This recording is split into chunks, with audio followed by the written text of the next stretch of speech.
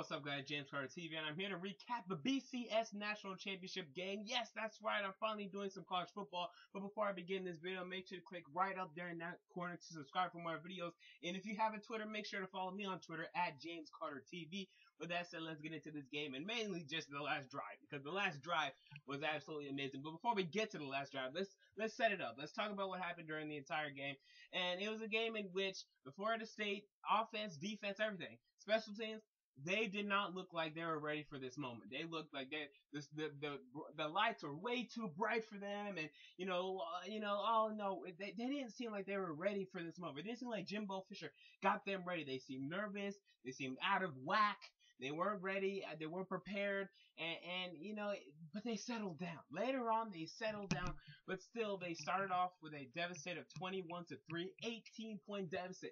Usually in the BCS championship, when a team goes up by 18 points, that's it, it's over. There's never been a comeback by more than, I believe they said, 14 points ever in BCS championship history. And whenever a team leads at halftime in BCS championship history, that team goes on to win the game. So, but then all those statistics, all those records was all blown out of the water in the last BCS championship game, because we all know next year they're going to the playoff format. So what a way to go out. I mean, what a way to go out. Like I said, Auburn was up 21-3. Trey Mason again had a great game. I mean, I think this guy's going to be special in the next level.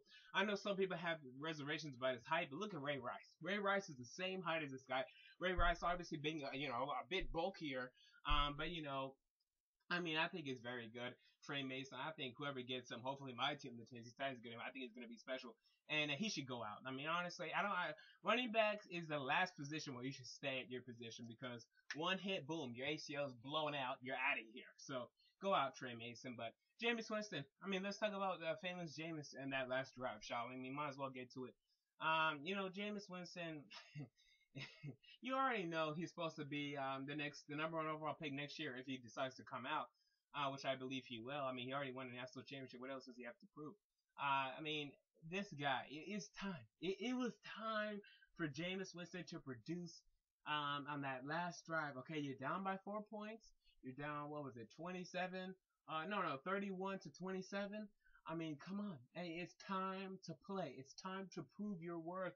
And he did that. He entirely did that. Very Vince Young-esque, for those of you who remember that Rose Bowl against USC. Except Vince Young obviously was the underdog. Florida State was the favorite to win this game. But, still, I mean, this is a big-time drive by Jameis Winston. And NFL teams, I know, they had their little lotion and Vaseline, and they were, a storm out there, because they loved every second of it. I loved every second of it. How exciting was this? We got 2 straight duds for national championship games. Alabama just decided to blow everyone out. Now we got a great game, a great finish indeed. Auburn's miracles finally ran out. God said, no, no, no, no more. I gave you guys enough miracles. Unfortunately, it's not enough. But it seemed as if they got another one when Trey Mason got that touchdown with I believe, 119 left. It seemed as if, they got that miracle. And then Florida State, Levante Whitfield, remember, he got that crucial kick return for a touchdown when they were up 24, when they were down 24-20. That touchdown, that kick six, if you like to call it that touchdown put Florida State up 27-24. But then Auburn went right down the field, scored a touchdown, but too much time left on the clock for famous Jameis, and he went down the field. Obviously helped out by his receivers, Rashad Green and Kellen Benjamin, 2 guys who did not show up today throughout the first 3 quarters of the game. But they finally showed up when they had to.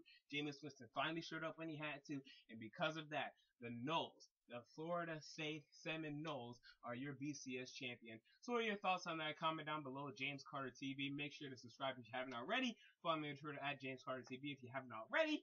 And I will be back on Wednesday to make my divisional round predictions for the NFL. Until next time, James Carter TV, I'm out. Peace, man. This Jameis Winston guy is just, I love him. I mean, I wish my team could get him, but we're worried about quarterback this year, not next year. Wow. Jameis Winston, famous, Squinton, Jameis Winston. That's it. All right, I'm out. Peace.